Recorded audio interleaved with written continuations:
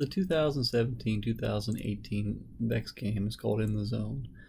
It's composed of two robots that are going to be blue and two robots that are going to be red.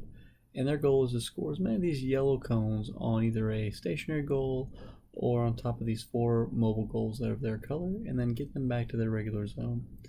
This game is a little bit more difficult than the last couple years. So like 2 years ago we played a game where it was just pretty much making baskets, and the most baskets won. Last year was a little bit more like volleyball, and so this one's a little bit more of a traditional robotics game where we're going to have to think about all different components, how they interact, and put a lot more strategy into it. And so we're going to just try to break down that process to make it to where more teams can be competitive earlier on. So when I look at the way points are scored in this game, if I'm the blue team, right, I'm going to try to make it to where I can definitely win the autonomous. And so I'm going to set up my robots to where they can score on this close goal or a couple of these mobile goals in the right location so I can get those 10 points, because that's really a 20-point swing. So if they get it, I'm 10 points behind them, whereas if I get it, I'm 10 points ahead. That's been pretty pivotal last couple of years with VEX Robotics, and I think that I like that they kept that strategy. I think that's going to be really positive for kids because they get out and program a lot. The next couple areas I think are very important is making sure that your mobile goals get into your zones. So the 20-point zone, this back one, you can only put one in, but it's a must. That's a little bit larger like PVC pipe that you have to get over, but you have to get one over there. So your design has to accommodate getting that over there. The next thing would be looking at these 10-point score zones. And so there's a smaller PVC that you have to go over, but if you get over and you can put all three of your other mobile goals in there, it almost negates putting anything in the 5-point zone. Because when you look at the 5-point zone, you get bonus points for the highest stack. And so I think the normal thought would be, well, I'm going to try to get the highest stack in 20-point, highest stack in 10-point, highest stack in 5-point. But if I get in the 10-point, I get the bonus for the highest stack already. So I'm getting 10 points. And so it's just better to put it back there initially anyway, because I no longer have to rely on what red does in any capacity.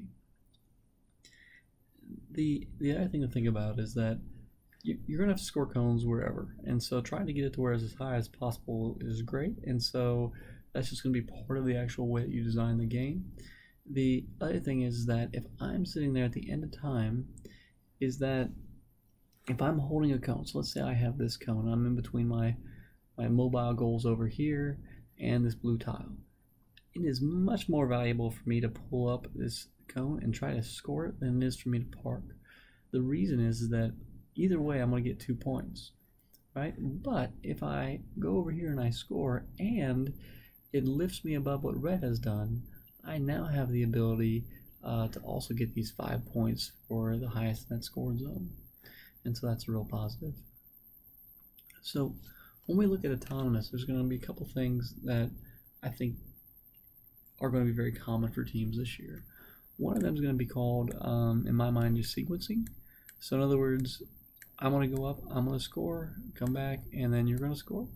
And what that gives us is it gives us 2 cones up at the top, which I think probably for the first couple months of the season is going to be almost assured win for the autonomous time.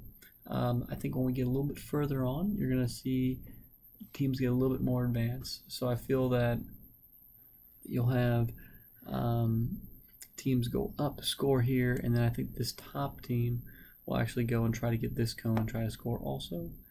The scoring on the mobile goal is a little bit more complex. So let's say I go in, I score, and then I come back and I rotate, right? When I go down, I have to make sure that my path doesn't get shoved off by this cone right here. And so I've almost got to condition my robot to be a little bit off the wall and then come in and score. There's ways to do that, and there's cool programming ways to do that. And so I'd look at that. The other thing to note with the autonomous period is I think there's almost no value in starting from this position. And so if I start from this position and I score with my preload and I come back, I'm not any closer as if I started here, and I'm not in a good like turning location. So I've got to turn like 30 degrees here, go a little bit, turn back a little bit, and then I can score again, approach those. And so I really think that what you'll see a lot of teams do is come up from the side, go back, and then when they hit a point, turn directly there and go down. So that's the autonomous in a nutshell.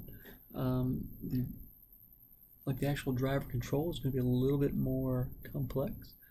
And so I really think this year what I love is that you're going to really have to work with your partner. In other words, there's only so many goals, right? And so it's going to be really awkward for a team to try to score all 4, or if they both go for this guy and this guy both go for that one, or this gal and this gal both go for that one. There's no real value to it. And so you're going to have to set up some type of strategy there.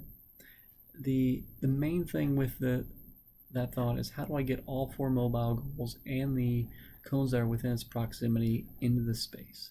And so whenever I pick up this one, I'm going to want to score these 5 around it. Whenever I pick up this one, I'm going to want to score these 5 around it. You want to spread out the scoring. So in other words,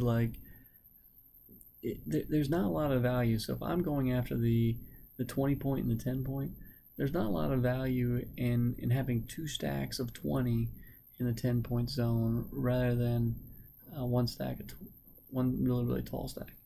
And so you can spread them out, but I think whatever's easiest after a little while is a big deal. There's a couple cones that are really contested. And so if I'm coming out, let's say this is my robot. If I'm going down, I've scored and I finished my autonomous right here, I really don't want to start here because these are sort of close to my zone. I think what we're going to see is that it's going to be much more beneficial for one of the 2 robots to go into the contested zone area, right? Because these are both closer to them. And if I'm the blue team, the red team's going to try to score these 2 onto that one. So if I can go and take those away from them and score here, that's a big value to me. So I would go after that. And I try to figure out how best to manage my driver loads. So if I'm going after the 20 and I want to make that very precise and accurate off the bat, I know I can do that very quickly by using my driver loads. I can also hold those off until later, which I think you're going to see a lot more often later in the season, is that people are going to hold off on their driver loads. Because while I'm over here scoring these, I'm not taking any of these away from my opponent, whereas my opponent can't come and take my driver loads. And so I think you're going to see a lot of strategy involving that in the mat. So here's my initial strategy. What I would do is, I'm going to have in my autonomous, I'm going to have, let's say this is bot 1. I'm going to have them try to score 1 on the stationary goal and another one on the stationary goal, giving me 2. I think that going down through this and trying to do it autonomously is going to be really tough because there's going to be just a lot of obstruction. And these can be an inch one way or the other. You've got those tolerances on the field that you have to deal with. The second is going to try to score on the mobile goal.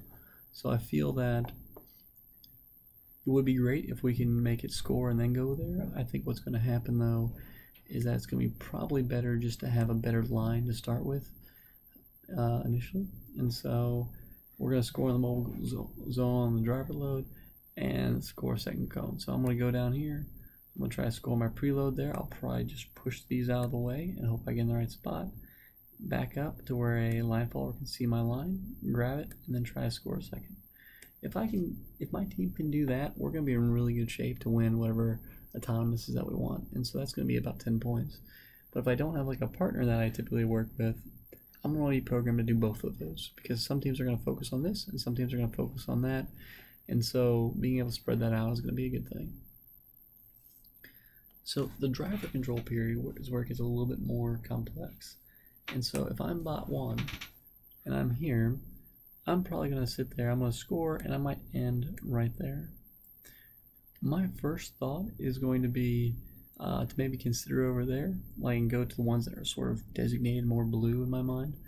But I think the better bet would be to go in and start going after my blue mobile goals right here and try to score these 10 on them.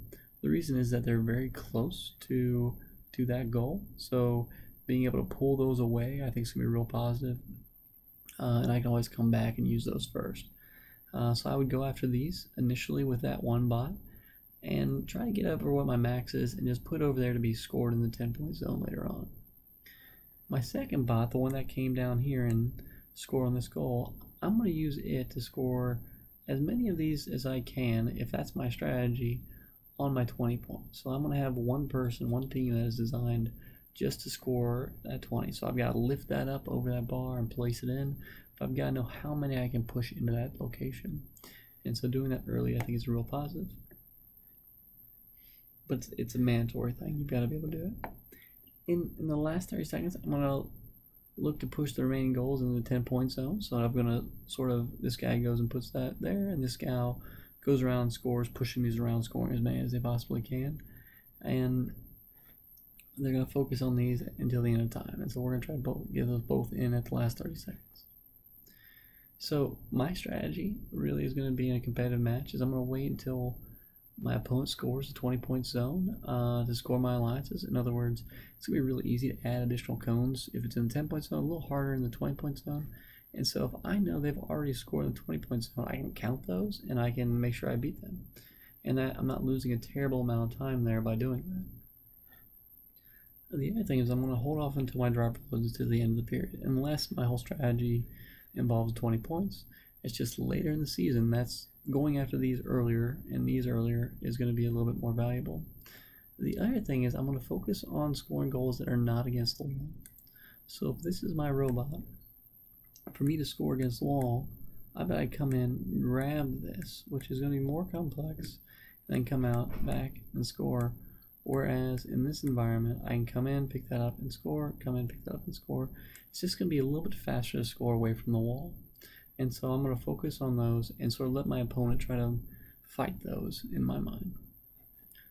So that's my initial thought. I really like the game. I think there's a lot going on to it. I think that there's some funness with the component that we're working with. That cone I think is really kind of cool.